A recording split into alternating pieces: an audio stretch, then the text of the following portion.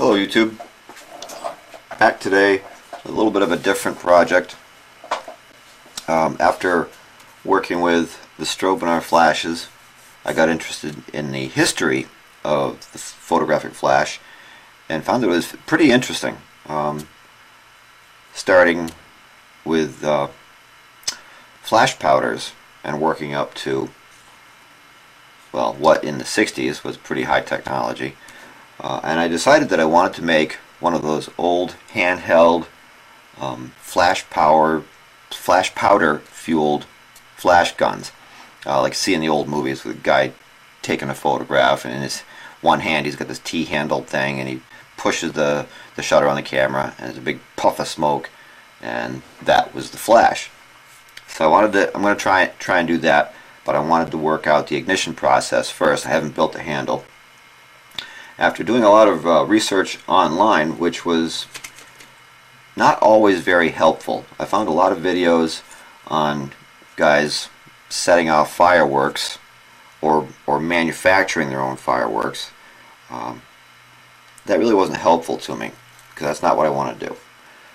What I did eventually discover was the use of a filament to ignite the flash powder, and that's what I'm going to demonstrate for you today, both with and without powder. Now, what I used for a filament was, I got some steel wool here. This is described as being number 4 steel wool. It's pretty coarse, and I pulled one strand, which is about as thick as a human hair, out of it. I've got what I think was an old speaker wire with a couple of alligator clips on the end, and I'm going to clip that filament in between the 2 alligator clips like this. And I should say, the way I wanted to do this was I wanted to ignite it electrically. I didn't want to get into using like a cigarette lighter spark or anything like that. I wanted it to be very simple, safe, and easy. I've taken a 9-volt battery, and so my filament is in between the 2 steel alligator clips. One lead to one terminal in the battery, another lead is here. Watch the filament. Ooh, that was anticlimactic. Let's try this again. We'll readjust, because these alligator clips are pretty well burnt up. I was messing with this yesterday. Let's try this again. There, that's much better.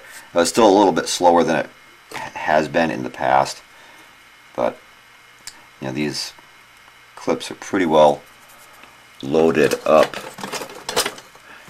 And what I'm going to do next is I'm going to show you how well it works with some black powder, a tiny amount of black powder.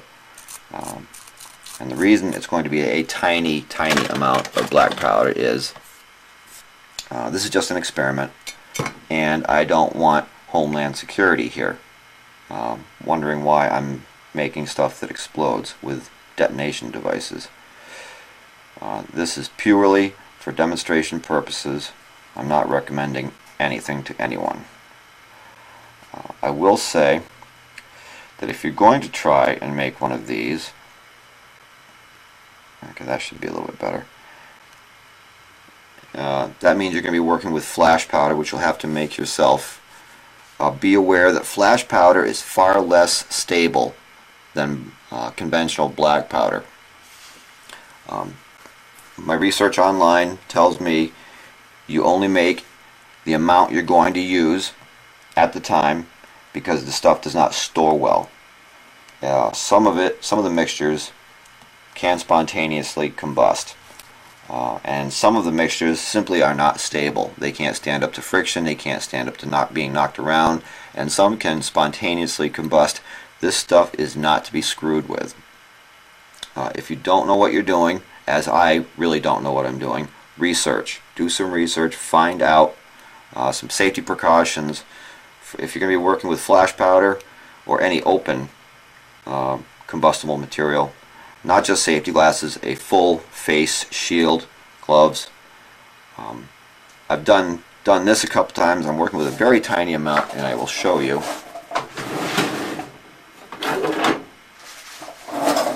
This happens to be what I'm using here is 4F primer powder. You would use this for like in a flintlock. And I'm going to use about that much. I don't exactly know how much that is. It's if I was going to guess, I would say it would be about the size, if not smaller, than a small pea. I'm going to take this outside. I'm not going to do this inside.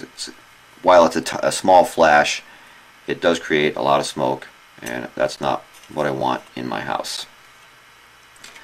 I need to adjust this, which actually is pretty mundane. So I'm going to pause here, and then I'm going to take it outside, and we're going to light this thing up. Okay, so I'm going to take my little bit of powder, and I'm going to put it right there. Oh, that didn't work so good. So I'm going to take my second little bit of powder, and I'm going to put it on here. It has to touch the filament to work.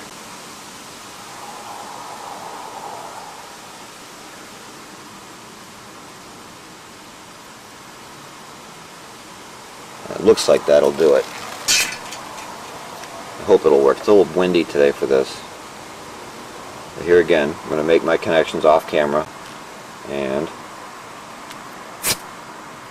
okay, that didn't work the way it was supposed to.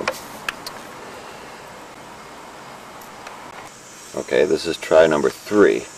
I rebent the filament so that it's sticking down into the powder. And we're going to do this again. And there you have it. That was a little bit sluggish. As I said, this is only steel wool. It did work better last night. But this is the basic idea on how to ignite flash powder for photographic use.